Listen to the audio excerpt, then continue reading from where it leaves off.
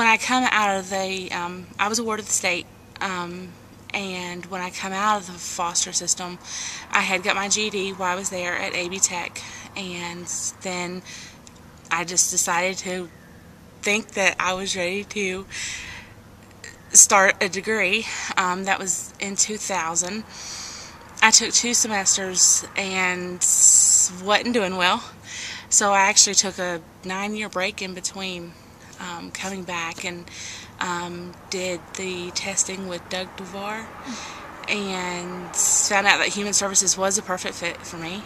So that's what I did, and I loved it. I was looking for jobs, and every job that I wanted to do, you had to have an associate's degree. And so that's when I finally broke down. I was like, it's time to get that degree. So that's what persuaded me to come back, was just the jobs required it.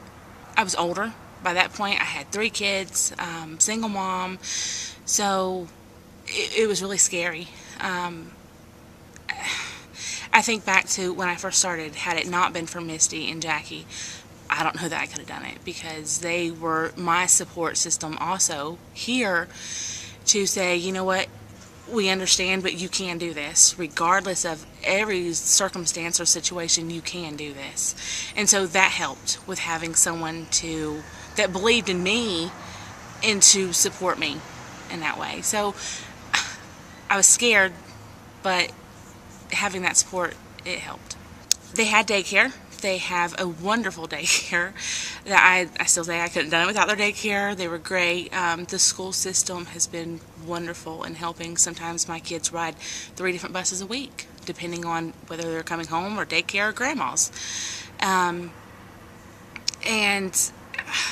at first I wasn't that great at scheduling the time for me to do homework and stuff, but I eventually did learn that, you know, they were at school during the day and that's when I did work, and to balance it so they would still have time with me when they come home. You know, it was just their time, and you know, even if it was 3 or 4 hours in the evenings, and then when they went to bed, I did homework.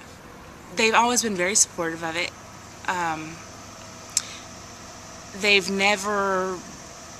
They weren't affected by it as I was. There was times that I was upset. I missed my kids. I, wanted to be with them. I'd stayed home this whole time with my children. So it was a big, huge adjustment for me more than them. But they have supported me so much. And I asked them before I started my bachelor's degree, I said, do you care if I do this again? Because it's not only me, it's them. And I explained to them, it's night school, means mom won't be here 2 nights a week.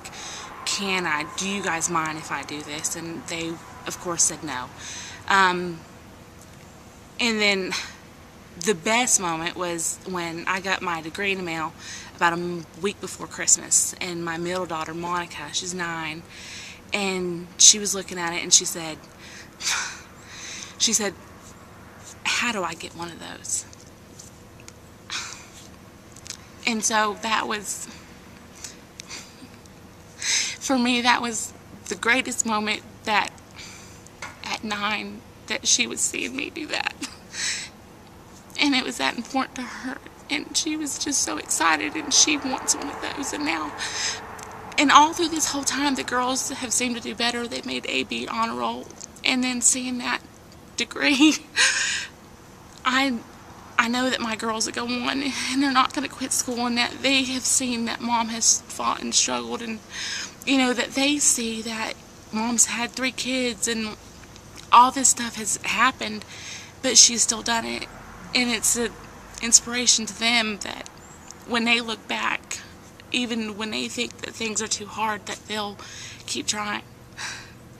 So for me, that was the greatest moment. It made up for all the 2 years of fight and heartache and, the struggles. It made up for it when they see that and they want one of those.